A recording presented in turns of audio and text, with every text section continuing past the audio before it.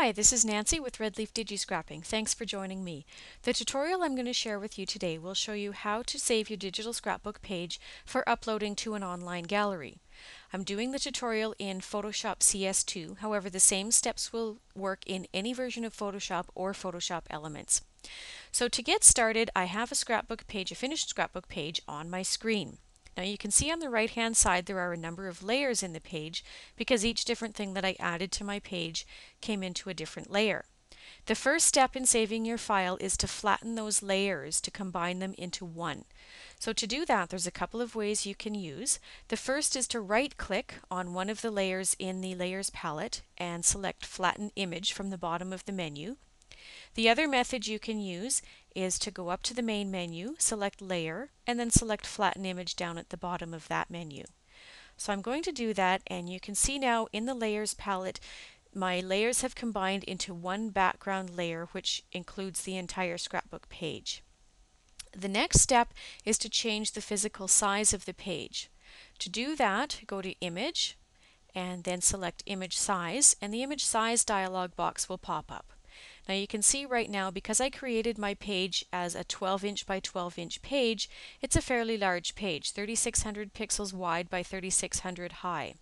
Most online galleries suggest that you use a size of 500 pixels by 500 pixels, so that's what we're going to adjust the page to.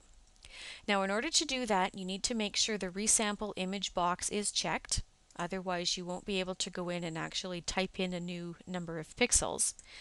You also need to make sure that the Constrain Proportion box is checked, and I'll show you why in a second.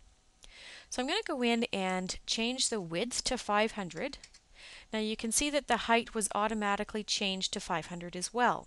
That's because the Constrain Proportions box was checked, so it automatically changed the height to match the width to avoid having my scrapbook page stretched out of proportion by accident. So now that I've changed the size, I'm going to click OK. And because we're only displaying the page at 12.2%, all of a sudden it's got very small on my screen. So I'm just going to zoom back in so I can see the whole page. Now the next step is to actually save the file. So if you go up to your File menu, and rather than using Save or Save As, which is what you're probably used to using, you're going to go down to Save for Web. And this will show you a slightly different dialog box. In the bottom left corner, it will show you that if I were to save the file right now with the settings that are selected, it would save it as a JPEG file with a size of 68.25K. Most online galleries suggest that your pages be no more than 100K. Actually, most galleries won't let you upload more than 100K size of page. So what we need to do is adjust this so that it's as close to 100K as possible without going over to get the best quality of image. Now just to quickly show you what happens if you drop your file size down too far, I'm going to take the quality down to a 3. You can see now I have a really nice small image. It's only 14K, but the image itself is very pixelated and it's not a crisp image at all.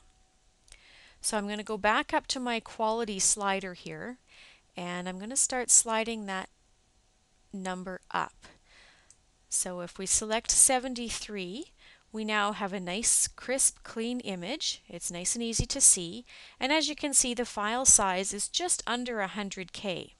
So I'm going to go ahead and save at that size. Click on Save, and it will automatically use the name of your existing page as the file name. Shows you that it's going to save it as a JPEG file, so go ahead and click Save. And now you've saved your file and it's ready for upload to an online gallery. Thanks for joining me. The page that was used as the example today used the Beach Baby kit that's available from Red Leaf Digi-Scrapping at colorlinedesign.com. Thank you.